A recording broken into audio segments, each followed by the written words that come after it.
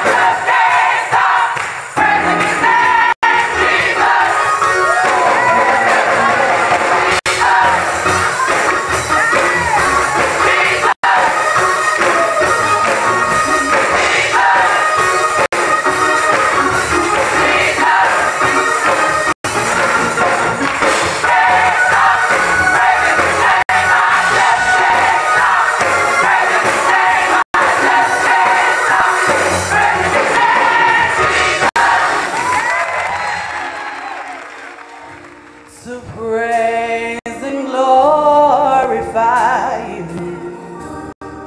Unify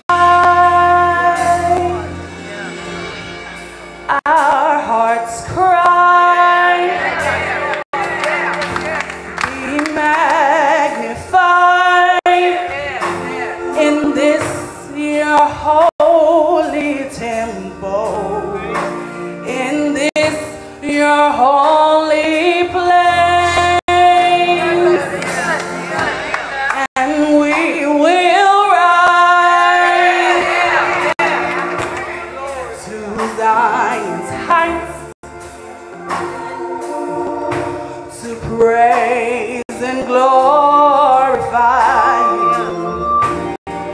Unified, and oh how we love you, and oh how we praise you, and oh how we worship, oh Lord, oh how we love you, and oh how we praise you, and oh how we worship.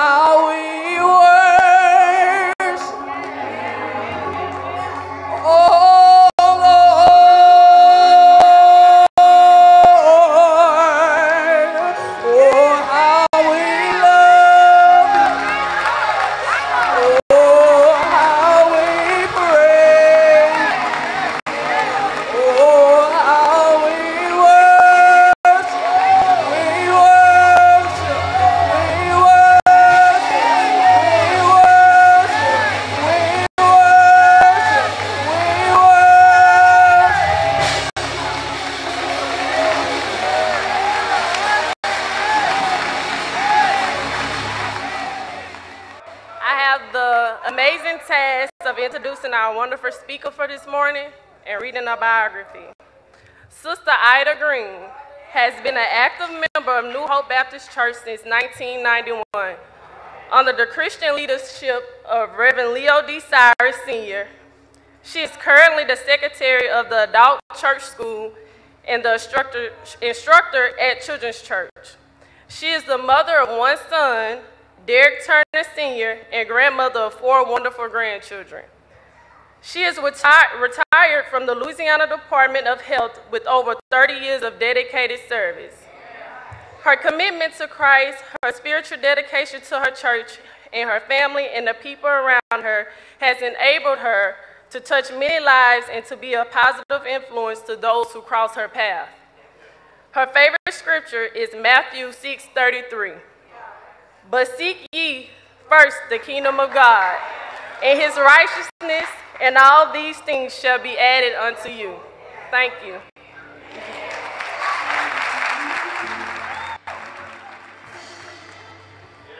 I will bless the Lord at all times. His praise shall continually be in my mouth. My soul shall make its boast in the Lord. The humble will hear of it and be glad. Oh, magnify the Lord with me, and let us exalt his name together. I say, oh, magnify the Lord with me, and let us exalt his name together. And then the Bible say, oh, give thanks unto the Lord, for he is good, for his mercy endures forever. And it say, let the redeemed of the Lord say so.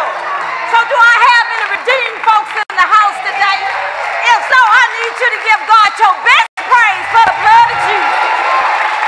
You know the blood I'm talking about. It reaches to the highest mountain. It flows to the lowest valley. And y'all, this blood will never lose its power. And just in case you didn't know, there is a fountain filled with blood, drawn from Emmanuel's vein. And sinners plunge beneath that flood, lose all their guilty stains. I don't know about you, but I thank God for the blood. Let us pray. Oh God, how we thank you for this opportunity to come out here to praise you, to worship you, to lift you up. Because you say if you be lifted up, you'll draw all men unto you. Now God, I just ask you to just take me out of self. Hide me behind the cross so they only can see you and not me. And I promise you, I give you all the glory because you share your glory with no one. And Lord, I just thank you for the anointing that's in this place. In Jesus' name I pray, amen. Good morning to all my New Hope family, visitors, friends, and online worshipers. It's good to be here because millions didn't make it, but I was one of the ones who did. God has truly been good to me.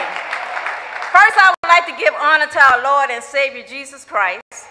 Next, I would like to give honor to our beloved pastor, Reverend Leo Daniel Cyrus, a man who saw something in me that I didn't even see in myself. Pastor, I would like to thank you for just giving me this opportunity to stand behind this sacred desk. It's indeed a privilege and an honor. And because I have learned not to take anything for granted. So again, thank you. And I also would like to thank you for giving me more than a week's notice to pass for this assignment. Because y'all, he will call upon you at the last minute. And then to you, Reverend Sam Lofton, I would like to thank you for your prayers and your support. And for pouring into my life each time you stand to teach and preach God's holy word. You are truly a blessing to the body of Christ. And Deacon Branch, I didn't leave you out. Let me tell you what I need you to do. That same energy that you give Pastor Cyrus and Reverend Lofton when they stand in here, you know your favorite 3 words. Come on now. I want to hear them, okay? And then y'all missing one of my favorite cheerleaders. But I know she's in a better place, y'all, because she's resting in the loving arms of the Lord. She would have been sitting right there on that front pew, smiling, rocking, and cheering me on. I'm talking about no other than Miss Dolores Cyrus, the one and only Miss Dolores Cyrus. Now, my other favorite cheerleader, she took a trip on me. She out there in Atlanta, Georgia, but she better be watching online, Sister Ivory McLean. Then y'all have my beautiful daughter-in-law, niece, other friends fellowshipping with me today. Would y'all just wave y'all hands? And I just want to thank y'all for coming out to support me. My son wasn't able to make it, but he's watching online. Now, would y'all help me show some love to these beautiful young ladies? Brandy Gallo and Caitlin Harrison, who've done a great job cheering this year's Women's Day celebration. And my Lord, what can I say about this choir? They have truly ushered in the spirit of the living God in this place. You know, y'all, I was sitting there thinking, I said, Lord, they keep singing like this. All I'm going to have to do is get up and give a benediction. Let the church say amen, go in peace. Now, before I get started, men, will you please help me show some love to all these beautiful ladies all across this sanctuary?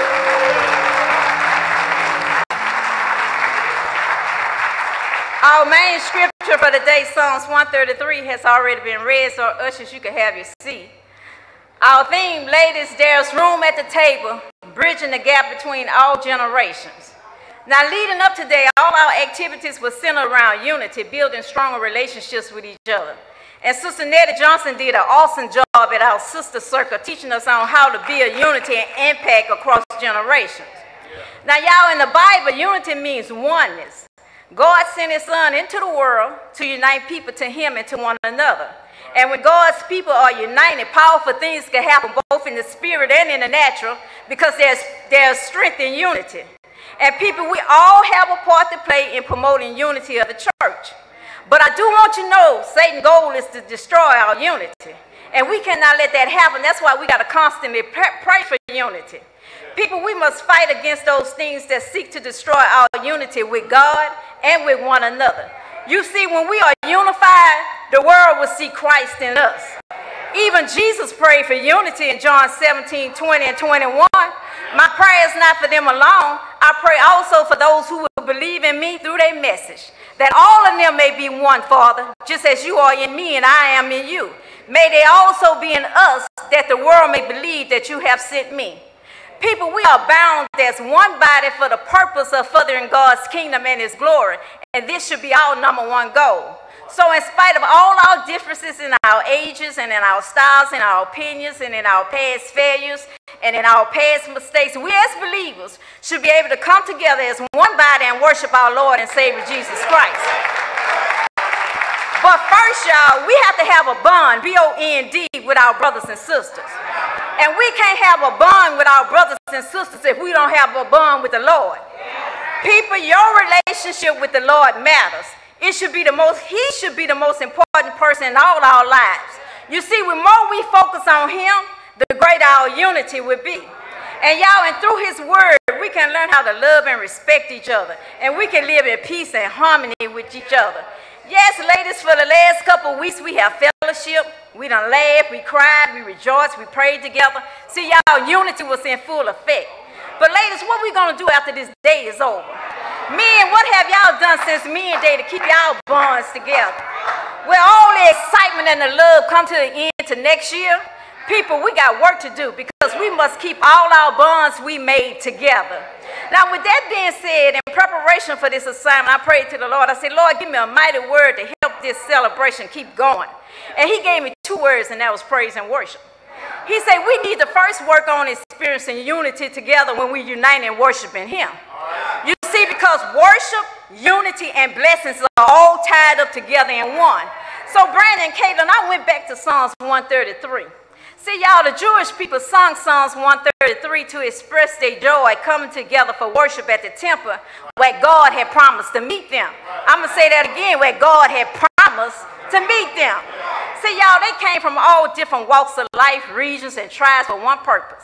And that one purpose was to worship God. So my brothers and my sisters, I have decided to take y'all on a little ride this morning so we can all experience Christian unity together. So get ready.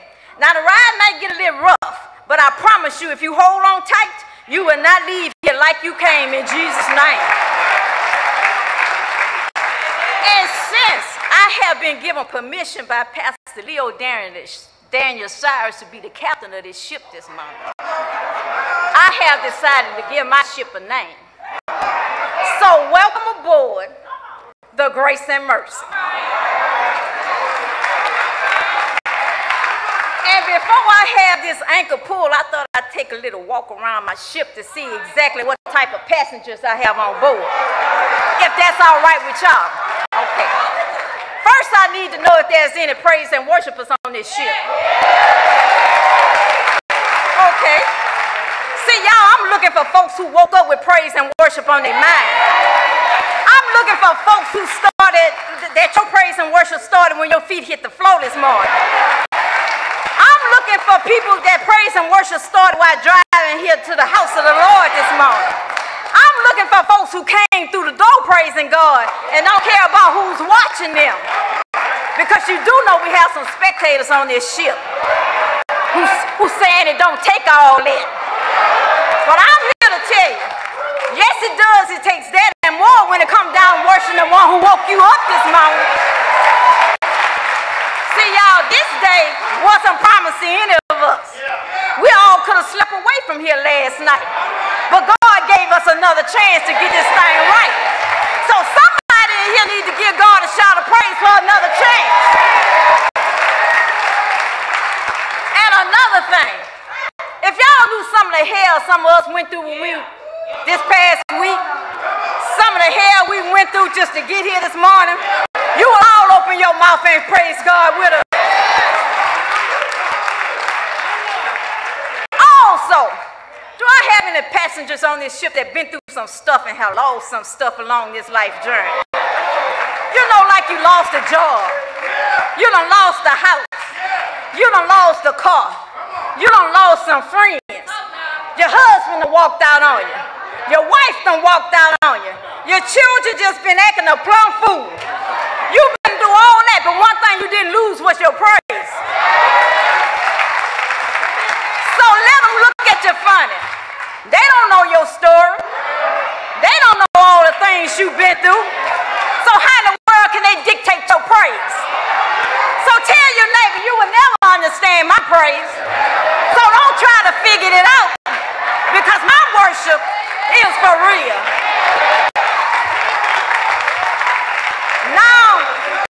Now it's your turn. It's time for you to do a pew check before this ship set sail. Tell your neighbor this pew is reserved for praise and worshipers only. And they might just want to give you some room. Tell them this not the silent section. We're not sitting in the library today. It's further on down Greenwell Springs Road. Tell them God has been too good to me. He deserves all my praise this morning. And I don't know about you, but I'm praising him for grace, mercy, and favor this morning. See y'all, because I'm a product of grace. Matter of fact, I'm covered with grace. Do I have any more witnesses in the house that you covered with grace? And so give a God a shout of praise for his amazing grace. Reverend Lawson, I know you know something about grace, mercy, and favor, because it was mercy that woke you up this morning. It was grace that started you on your way. And I just want you to know life and favor is upon you. People, God is showing us all favor this morning. See, y'all, all praise and worship got his attention. See, y'all, he's about to pour down his blessings on us in this place. Y'all, I can feel his presence in this place. I come to let you know he's working some things out in your favor. I come to tell you he's about to open some doors that no man can close. I come to tell you that God is about to blow somebody's mind in this place. Because 1 Corinthians 2:9 states, but as it is written, eyes have not seen, nor ear heard, nor have entered into the heart of man the things which God has prepared for those who love him. So you might as well just go ahead and praise him in advance for what he's about to do. You might not see him working, but y'all, he's working. Trust me, he's working. And you better stand on Romans 8:28. And we know all things work together for good to them that love God and to them who are called according to his purpose. See, y'all been trying to figure it out, and God already worked it out. Tell your neighbor he's working it out. He's working it out. Now, if you pray with me just a little while longer, I promise you we're going to dock soon. See, I already knew some of y'all was going to work me hard this morning, so I came prepared. And y'all, I came loaded. So let me give you a little insight on praise. Praise is not something we do only on Sunday mornings. Praise should be part of our everyday lifestyle. And when a child of God has to be reminded or prompted to praise God, there's definitely something wrong with them. See, there has been many Sundays doing praise and worship. Elder Bowman had to prompt us to clap our hands and open our mouths to sing to the Lord. Y'all, I get so tickled when he comes from around that organ and walk close to the edge of the pulpit with this strange look on his face. See, I already know what's about to go down. Now, if you don't like praise and worship down here, what you plan on doing when you get to heaven? Because one of the old hymns of the church says, when we all get to heaven, what a day of rejoicing that would be. When we all see Jesus, we will sing and shout the victory. Now that sounds like some noise going to be going on in heaven. People, we shouldn't need even prompting to praise God. All of us in here today have a reason to praise and worship God, because the Bible says, let everything that has breath praise the Lord. So my brothers and my sisters, if you are breathing, you should be praising the one that gave you breath. I'm just saying. I'm just saying. You know, some of us in here today just need to take a minute and tell the Lord we're sorry.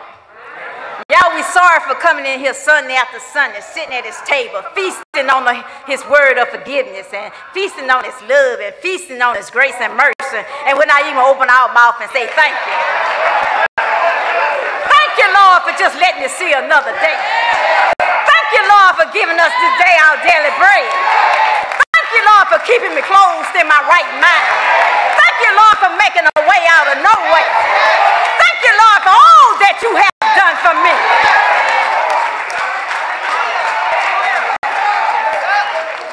People, we need to stop taking our worship experience for granted. See, because there are so many people wish they were sitting in the house of the Lord today. And y'all, it's amazing to me how folks just refuse to give God praise when it's obvious that it's the Lord that keeping them. Some of us know we should have been out here a long time ago, out of here. Because we have done some crazy stuff in our lives. But God loved us so. He kept us here to tell the story of his goodness and his mercy towards us. Come on, y'all, we're going to take a quick stroll down memory lane. You know, some of us didn't even know how we made it home after a long night of drinking. We were drunker than Cooter Brown, whoever Cooter Brown is. But thank God Jesus took the wheel. Some of us been out in the nightclub when fights broke out. But thank God he kept us safe. Some of us been in some terrible situations. We didn't even know how we was going to make it out. But thank God he stepped in just in time and delivered us out. Some of us laid our heads on pillars that we had no business laying on. But thank God he showed us mercy. So people, I'm just trying to understand. Help me. How in the world you could come sit in the house of the Lord and not open your mouth?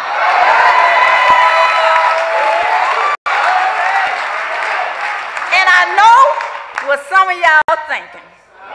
Oh, she haven't been down my street. I haven't done any of that. But I got one for everybody in here. Matter of fact, I think I ought to just wreck the house with this one. You do know, you and me both could have been exposed for some of our sins we committed. Just the fact God covered them with the blood of Jesus shall make all of us in here want to holler, thank you, Lord. I don't know about you, but when I think about the goodness of Jesus and all that he has done for me,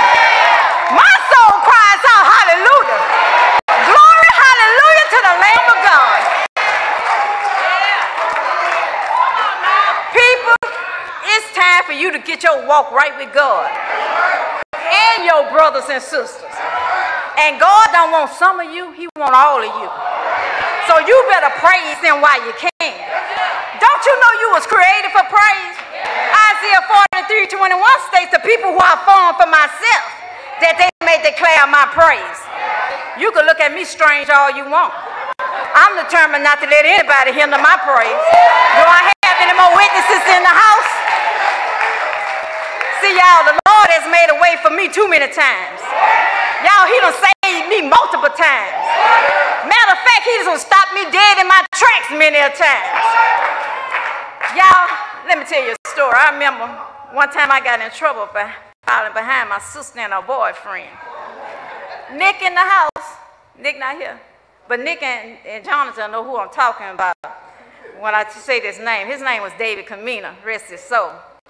Yeah, I got in trouble because I thought I could handle drinking Morgan David 2020, better known as Mad Dog 2020. See, y'all, I drunk that stuff.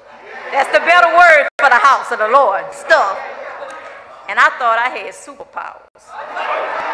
But that's all I'm going to say on that matter, but just know we all almost went to jail. And y'all, my dad told me, he said, you better stop falling behind David because he's crazy as a road lizard. And y'all, as I got older, I looked up the meaning of road lizard. They say a road lizard is crazy because it lives in the road and it will see cars coming and won't even move out the way. So there ain't any more road lizards in the house. I'm just playing. Don't raise your hand. Don't raise your hand. The only person that can raise their hand is Monica. And she can raise both of them. And I know I'm going to get in trouble after this service. Y'all, my poor dad went home not knowing his baby was a road lizard. Now, I see some of y'all still not getting the true meaning of praise. Reverend Lofton, somebody got it and somebody don't.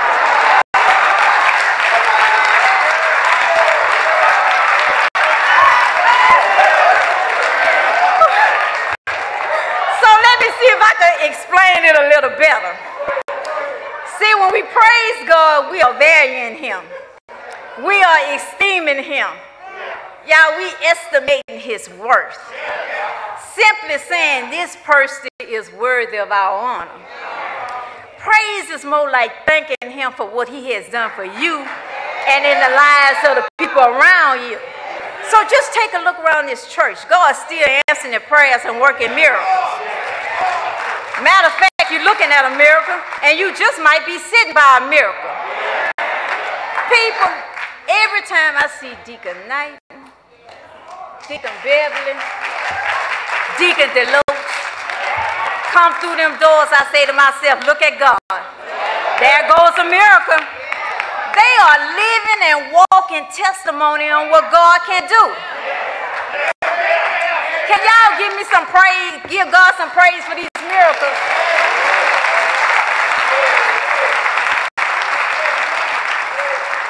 People, praise affects you, it affects the devil, and most of all, it affects God. And we got to get this area of our life right. You know, sometimes we just need to break tradition, go off script when it comes down to praise and worship. Also, if we're going to bridge the gap with this generation, they need to be able to come in here and freely worship God in their own way and not worry about what folks going to say. We need to let them sing, we need to let them shout, we need to let them dance. See, because I'd rather for them to dance in the house of the Lord than to go out there dancing for somebody in the streets. If we don't change some of our traditions, we're going to lose them, y'all. Back in May at the Greater Louisiana Youth Explosion, the youth just blew my mind during praise and worship period. I kept thinking, I said, Lord, if these kids can worship God like this, what about the adults? Because the Lord moved in that place. People, we should be thanking God every day for the youth and young adults we have here in New Hope. God is doing some amazing things in their life, and we all can learn a lot from them. You know, we have folks right now in here can't freely worship God because their minds all over the place. They came in here with the weight of the world on their shoulders. But I want you to know you got on the right ship today, where you can leave all your worries behind. So whatever you're going through, I want you to know praise will help you through it. You need to use your weapon of praise. And if you really want to see someone that loves to praise and worship God, look in the balcony at Brother George. People of God, we must make a decision to praise God in all situations, regardless of how we feel.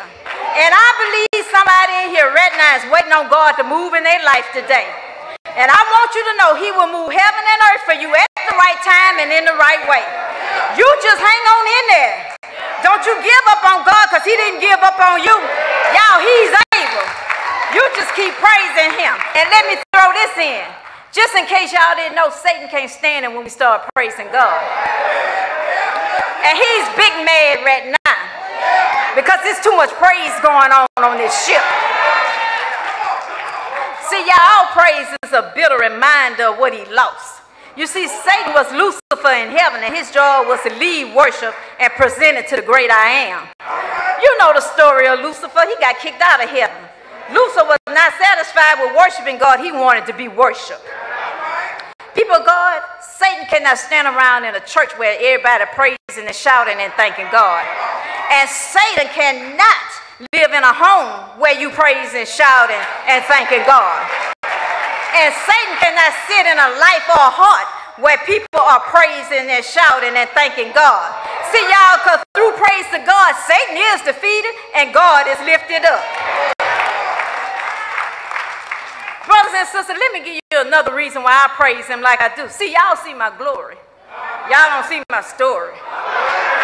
God has truly turned my life around. When I think about all the people and places God has spared me from, y'all, I can't help but praise him.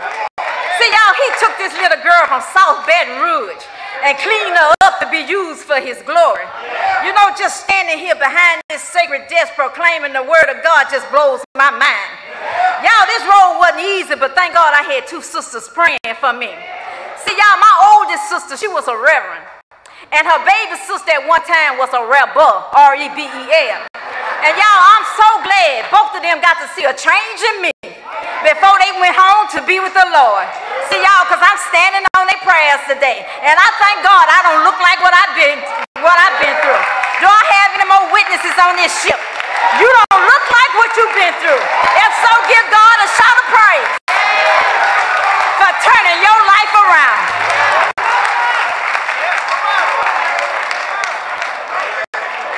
Y'all, Fantasia sing a song titled Necessary.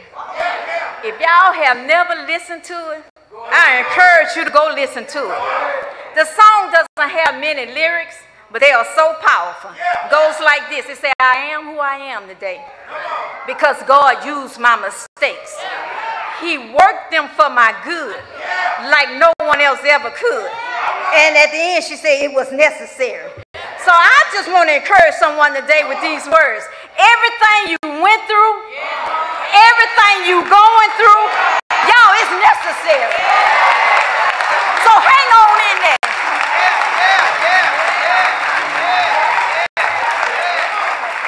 Now, brothers and sisters, I need you to hold tight because we're about to launch out into some deep waters. And before we launch out, I just want to share this one thing. What I learned this past couple weeks, and that is, this generation needs us. This generation needs us. People, it's time for us to start lifting one another up in prayer. It's time for us to start condemning one another, especially our younger generation. It's time for us to stop looking down our noses at other people, thinking we better than them. Matter of fact, who deputized you? Who gave you a badge to go around pointing out where people are wrong and how they sinning? Because my Bible says we all have sinned and fell short of the glory. You know, it's amazing to me how some folks who like to think they always been saved. Their life always been a bed of roses. They have always walked the straight and narrow. And if truth be told, all of us in here got a story. And y'all, we need to share our story. And we need to share our story with this generation. See, y'all, we need to be real about our past experiences and struggles. See, our testimonies just might help this generation. See, they need to witness the power of God through our stories. See, these young ladies need to know we messed up too. But thank God that wasn't the end of our story. And y'all, I'm not finished. We about to go even deeper. Because I can't close without touching on the first part of our theme, ladies, there's room at the table. So the Lord told me to ask you who you're inviting to your table. Are you inviting this generation to your table? Or do you have a select group of people you invite to your table? You know the ones I'm talking about. The ones that look like you, dress like you, talk like you, have the same economic status as you, same social status as you, drive the same car as you, and live in the same zip code as you. Then he told me to ask you what you're serving at your table. Besides mess. Are you serving some people some bread of life? Something that's gonna help them along the journey. I'm just here to warn you, you better be careful about who you're inviting to your table and what you dishing up at your table. And don't be surprised if Jesus come and flip your table over.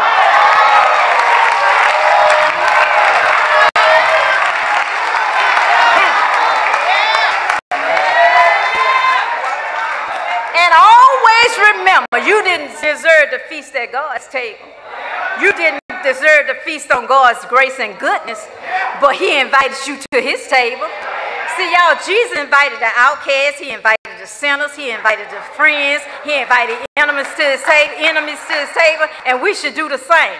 Y'all, it's time for us to extend that same grace God gave to us, to this generation, and especially these young ladies.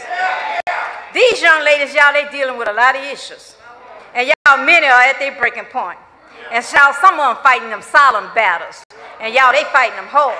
They fighting depression, mental health, peer pressure, sexual activity, low self-esteem. That's just to name a few. And do y'all know a lot of young folks dealing with identity crisis? So y'all, we need to start lifting these young folks up. And they also carrying some heavy weight of guilt and shame, and y'all, it's weighing them down. People, we need to invite these young ladies to our table. And also, y'all, we need to start inviting our kids to the table. See, because y'all, I remember several months ago, I was sitting at the table with my son, and he started talking about some things he had done while growing up. And I'm looking at him, and I'm saying, well, who is this? I know you didn't, some of the things he was saying. I'm saying, this can't be true. And at one point, I told him I didn't even want to hear no more. But all I can say is, y'all, God is good.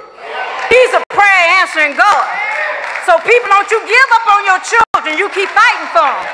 You keep going to war for your sons, your daughters, your nieces, your nephews. You keep pleading the blood because the blood still works.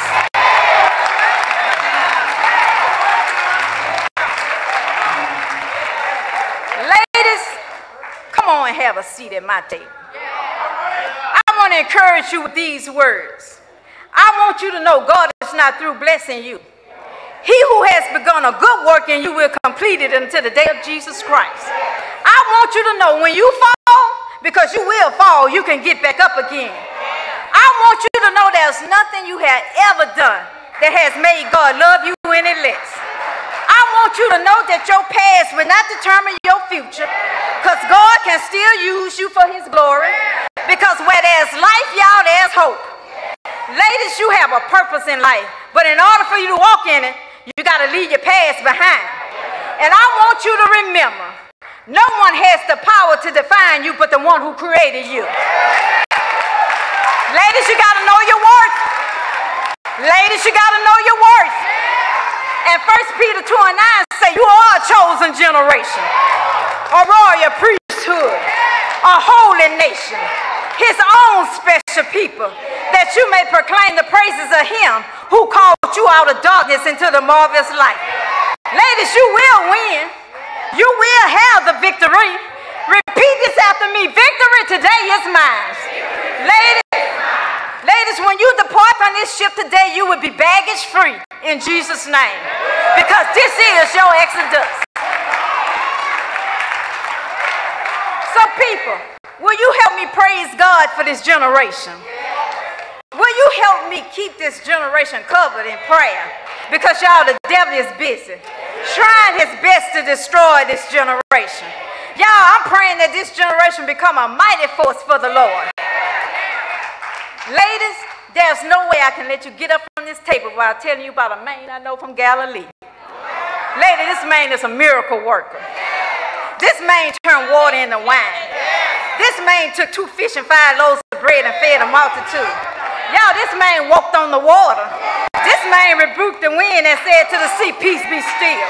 Y'all, this man healed a woman with an issue of blood for 12 long years. Y'all, this man raised his friend Lazarus from the dead. Do anybody else in this house know this man? And ladies, this man went to Calvary. And ladies, they hung him high, y'all. They stretched him wide. He hung his head, and for me, he died. But how many of y'all know that's not how the story ends? 3 days later, y'all, he rose again. Now, y'all, that's love. And this is why this man named Jesus deserves all our praise, all our glory, and all our honor. And this is why we all should bow down and worship him. Y'all, I'm trying to get this ship back to the dock. But Pastor, there's a storm out in the ocean, and it's moving this away. And if your soul ain't anchored in Jesus, you will surely drift away. People, there's another ship is about to leave the shore. And if you haven't punched your ticket, you still have time. This ship I'm talking about is the old ship of Zion. Y'all, this ship has landed many a thousand. I need you to come on and get on board. Y'all, do y'all want to know who the captain of this ship? King Jesus is the captain. Y'all, come on and get on board. Get on board. Now unto him that is able to keep you from falling and to present you falsely before the presence of his glory with exceedingly joy. To the only wise God, our Savior, be glory and majesty, dominion and power, both for now and forever. Let the church say, amen. Go in peace. Go in peace. Go in peace. Praise him. Praise him like you never praised him before in this house. Hey. Hey. Y'all, he's good. He's been good to me. I can't help but praise him. If you only knew what I've been through. But I give him all the praise and the glory.